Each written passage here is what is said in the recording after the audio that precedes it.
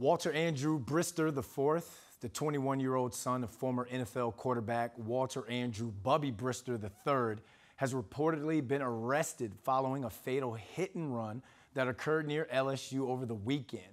Brister was accused of striking a pedestrian late Saturday and surrendered to Baton Rouge police on Wednesday.